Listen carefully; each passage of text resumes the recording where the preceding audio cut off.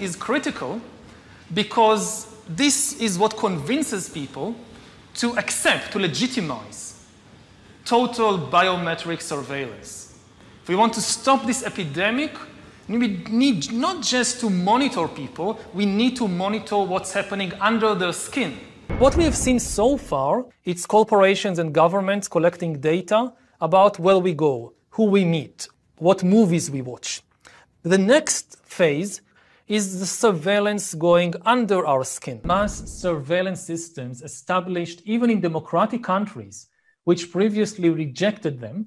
And we also see a change in the nature of surveillance. Previously, surveillance was mainly above the skin. Now it's going under the skin. Governments want to know not just where we go or who we meet. Above all, they want to know what is happening under our skin. What's our body temperature? What's our blood pressure? What is our medical condition? Now humans are developing even bigger powers than ever before. We are really acquiring divine powers of creation and destruction. We are really upgrading humans into gods. We are acquiring, for instance, the power to re-engineer life. You know, the whole idea that humans have, you know, they have this soul or spirit and they have free will and nobody knows what's happening inside me. So whatever I choose, whether in the election or whether in the supermarket, this is my free will, that's over. We humans should get used to the idea that we are no longer mysterious souls. We are now hackable animals. I mean, all this story about Jesus rising from the dead and being the Son of God, this is fake news. So I want to talk to you today about the future of our species and really the future of life. We are probably one of the last generations of Homo sapiens. Within a century or two, Earth will be dominated by entities that are more different from us than we are different from Neanderthals or from chimpanzees. Because in the coming generations, we will learn how to engineer bodies and brains and minds. These will be the main products of the economy, of the 21st century economy. Not textiles and vehicles and weapons, but bodies and brains and minds. And then the big political and economic question of the 21st century will be, what do we need humans for? Or at least, what do we need so many humans for? Do you have an answer in the book? At present, the best guess we have is keep them happy with drugs and computer games. When I say that these are useless humans, it's not from the viewpoint of the mother, of the wife, or the son. Right, it was always very difficult to be in charge of your destiny. What is unique now is that the big danger for people is no longer exploitation, it's irrelevance.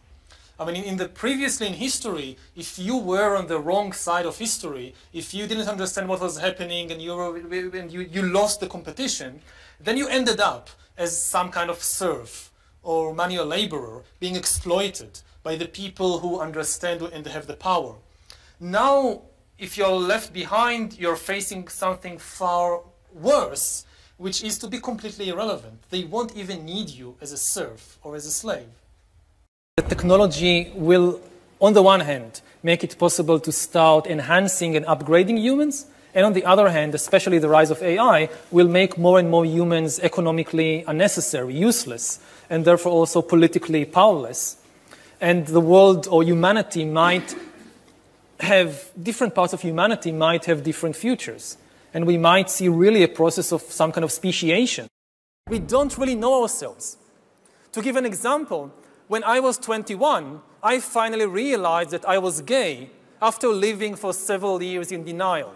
And this is not exceptional. A lot of gay men live in denial for many years. They don't know something very important about themselves.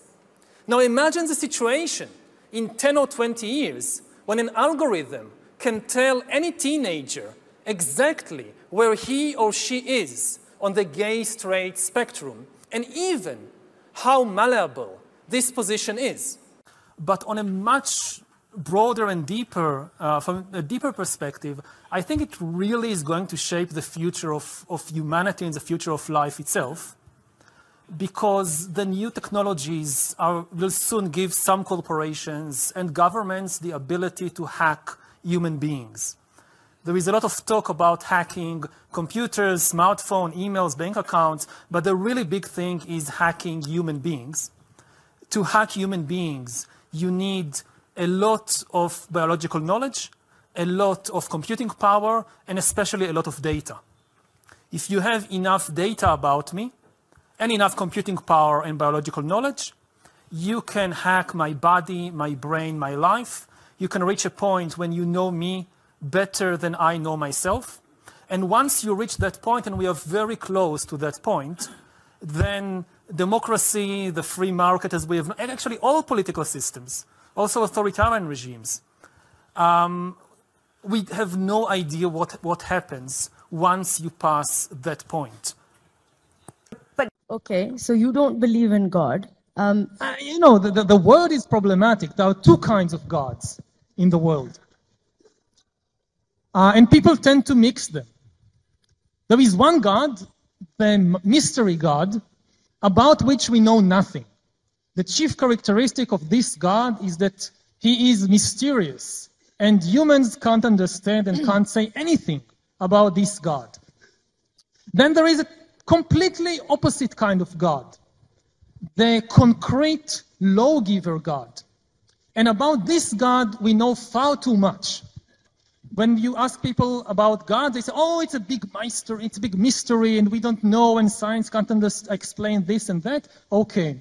And somehow they then switch gods and say, and because of this, women should put a hat on their head, and two men shouldn't have sex with one another, and you should vote for this party or that party.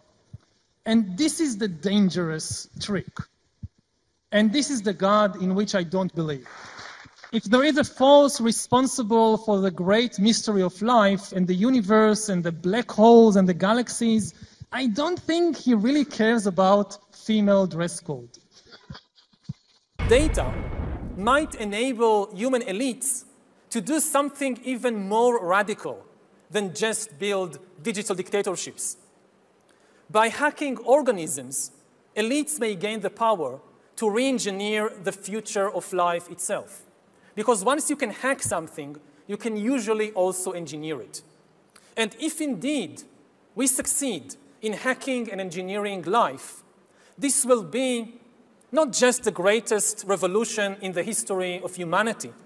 This will be the greatest revolution in biology since the very beginning of life 4 billion years ago. Science is replacing evolution by natural selection with evolution by intelligent design.